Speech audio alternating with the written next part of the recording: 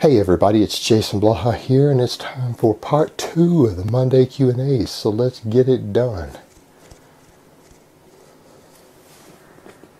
This may be stupid as shit, but when I bench heavy sometimes, my hamstrings cramp up and tighten up, causing a sharp pain in my legs when I'm pressing the bar up. How do I prevent this? I hate this when this happens. Yes, I do have the same issue. This can be... Sometimes electrolyte imbalance can cause this, so some magnesium can help. But oftentimes this happens as a result of, if you're training full body particularly, if you've done any sort of hamstring work first, like a deadlift or anything that works the hamstrings hard, this can become a problem. So what you're going to want to have to do is stretch your hamstrings out. If you've done any other lifts before you bench press, if this is an issue for you, stretch your hamstrings out thoroughly with hurdler stretches before you even lay down and warm up on the bench press. Because once you initiate one of these cramps, it's going to be much harder to get away with bench pressing. So you need to stretch the hamstring out beforehand. Also, if this seems to be a problem for you, taking some magnesium before you train can help. And keep in mind, if you're on certain drugs, a wide variety of different ones can cause this actually, that can affect electrolyte balance, then those can contribute to this and make this worse. Things like clenbuterol, ephedrine, things like that will dramatically contribute to this. So that could actually be part of your problem, in which case extra magnesium, extra electrolytes, extra water, lots of stretching will help. And it's just one of those things that's going to happen in that situation potentially. Alright, next question.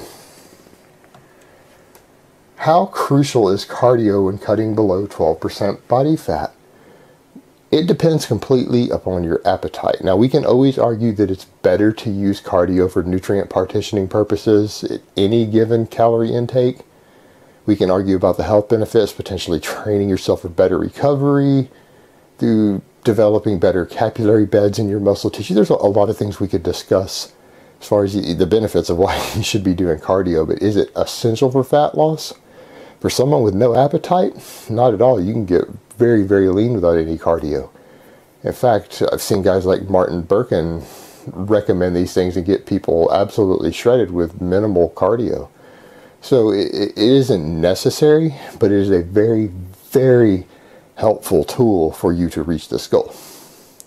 It will make it dramatically easier for you to get under 12% body fat if you're incorporating regular, consistent cardio. Because just quite frankly, you can eat more food while reaching the goal. And appetite for the majority of people is the problem of why you can't get lean.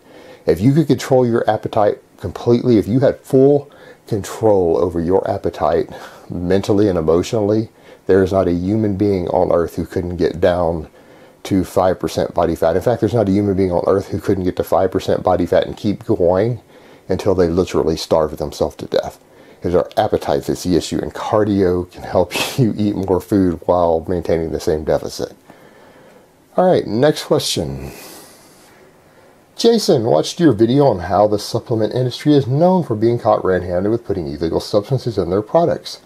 I think, and this is what he thinks, this is what the guy posted on the questions, Isatori is doing the same with bio-gro. I basically flipped the fuck out tonight and almost demolished a manager from Wendy's because he was taking too long with my order.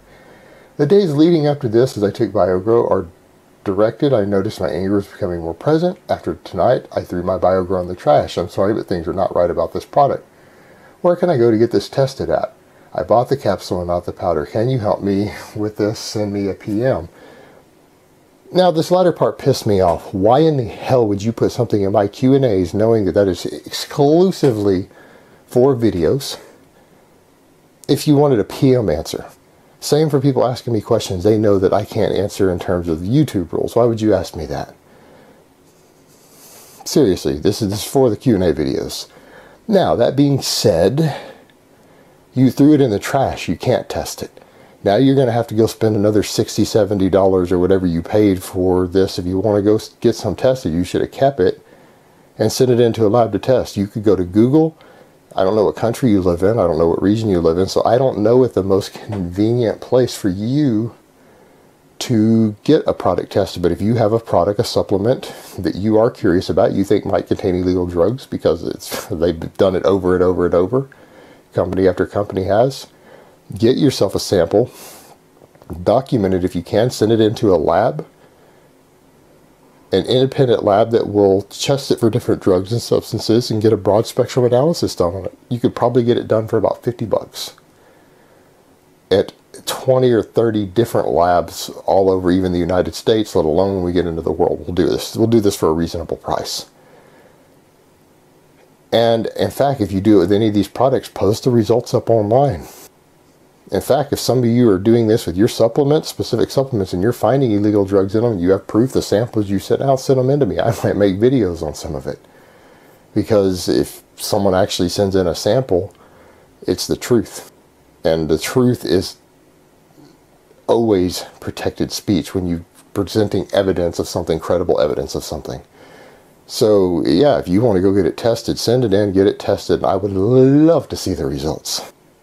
Alright guys, so that's really all I have to say on that today. I hope it has been informative, and I will talk to you guys next time.